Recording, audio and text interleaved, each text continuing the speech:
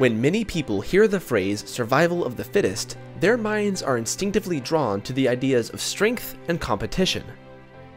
While this connection isn't uncommon, and while it is appropriate in some cases, it isn't the right way to think about survival of the fittest or evolution. This is because when you limit the word fittest to mean physical fitness, you ignore many of the important, impressive, and perhaps not so obvious adaptive and evolutionary traits that have led to the diverse ecosystem we live in today. I mean, just look at the sloth. It isn't exactly the icon of strength and speed. Still, it's survived this far. So, if we view evolution without a focus on strength, speed, or just competition in general, then how does evolution happen?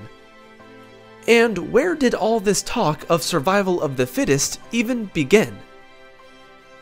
Let's start with where people tend to go wrong. While it may be linked closely to the theory of evolution, the phrase survival of the fittest wasn't actually coined by Charles Darwin. In reality, it was made popular by a man named Herbert Spencer, and he actually came up with the term years before Darwin published his theory of evolution. As it turns out, Spencer's views weren't exactly the most humanitarian. Spencer thought that Darwin's evolutionary theory could also be applied to economic theory. Herbert Spencer is credited with initiating the philosophy we now, perhaps ironically, call social Darwinism.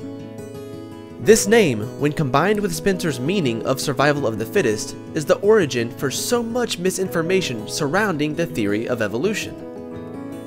Spencer believed that by taking care of the poor, the elderly, and the sick, humanity does itself a disservice by, in his words, favoring the multiplication of those worst fitted for existence. Because keeping these so-called weak links around led to their weaknesses living on in society for generations to come. In fact, Spencer claimed that any actions which aimed to help these people arose from, in his words, a radically wrong understanding of human existence. Unfortunately, Spencer's famous phrase has led to a radically wrong understanding of science. Organisms don't exist in constant competition. Animals aren't feverishly fighting and killing each other in an attempt to reach the top of some evolutionary or ecological totem pole. In fact, when you view evolution through this competition-centric lens, there are a lot of things in the world that just don't make sense. Think of the first animal that could fly. What did this animal have to compete with? The answer is that it didn't have to compete. But if there wasn't competition, then what drove evolution? The answer to that lies in the idea of niches. As animals learned to fly, they continued to get better at flying. One study, published in PLOS 1, found that in a simulated environment where competition didn't exist, evolution still occurred as organisms developed niches. So, instead of viewing the world through a competitive perspective, try looking at how organisms cooperate. Instead of fighting each other for some #1 spot on the food chain, organisms work in conjunction with each other, cooperating and using our niches to coexist and maintain a sense of ecological stability. This can be seen when you look at the famous mutualist relationship of the pilotfish and the shark. Newsflash: sharks eat other fish.